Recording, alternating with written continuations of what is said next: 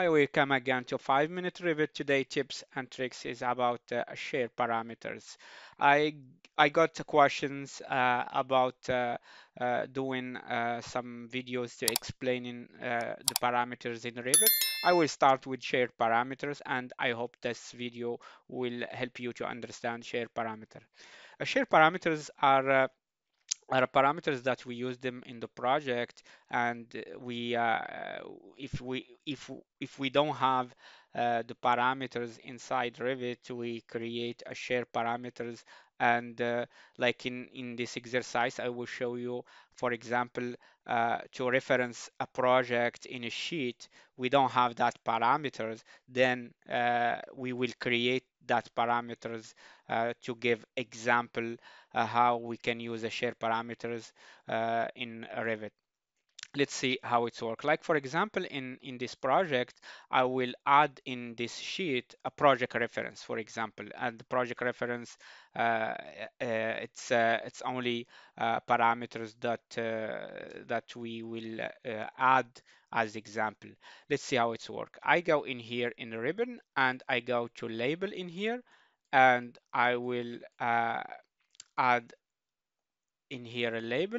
Now I have the dialog box that edit label, and if I go here underneath in this button, I click on new parameters, and I have that gray out. Okay, share parameter is gray out. If I go to select, now I have this file share parameter with the template, but I can edit this one and create a new one. This is how you can create a share parameters. Let's see, I name it for example, uh, 5 minute shared parameter. Sorry, 5 minute shared parameter.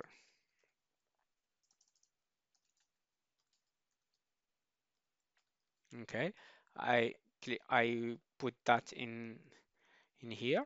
And now I have that share parameter in that location. And before I started created a parameter, you see that I have in here a gray out the parameters. You need to create a group first. I click on a new. I name them project information, for example, project info, and I click on OK. Then you see now I have this available. I click on new, and share parameters can be integer, text, area. This is the type of parameters that we have in Revit. Let's make it a text, and I name them project info, project info reference, and it's a text. I put OK. Now I have it in here. OK. I click on OK. OK. Now I have it in here. Now I add it in here, and I can give here a sample. Like we said that it's a number, it's a text, but it's a reference. It's a number, for example. And OK. Now I have it that in here. OK. And let's just adjust that a little bit in here. And now I load it into project. Okay, override existing. But when I select, I have here this integrated in here. But we have one more important step. Without that step, you cannot add the information in the parameter. You need to add the share parameter in project as a project a parameter. How we do that? We go to manage, and in manage, I go to project parameters. And in project parameters, you see here, I have only this one by default. I go to add and go to share parameters. This is the trick. Go to share parameters, select, and now I have it available for me in here. The parameter that I created in the title block in the family editor. It's now I add it, and you can have it like instance or type as you like, and you go to group it, for example, under a general, And now uh, I will call it in which category that parameter would list it under. Okay. In this case, we wanted that parameter to be listed under project information. Okay. If I go to project information in here, I will click on project information and then I put OK and OK.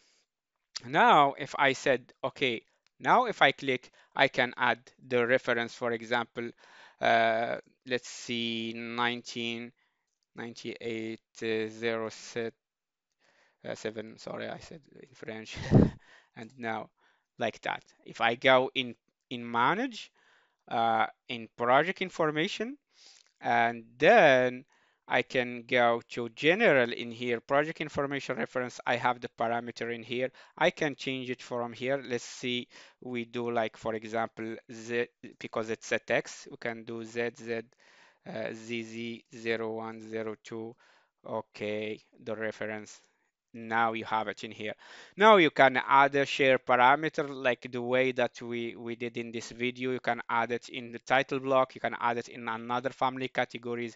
Now you get the idea how the share parameter file work. By the way, the last things, but the share parameters, it's the best practice to have one share parameter file, the text file that I create now as example.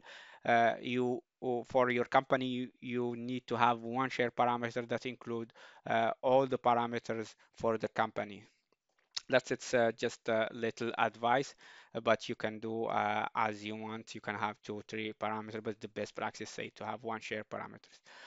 Thank you, and I hope this parameter, this sorry, I hope this video explain how to share parameter file. If you have any questions, put it on the comment, and I will be happy to do a video to explain the question. Thank you, and have a nice day.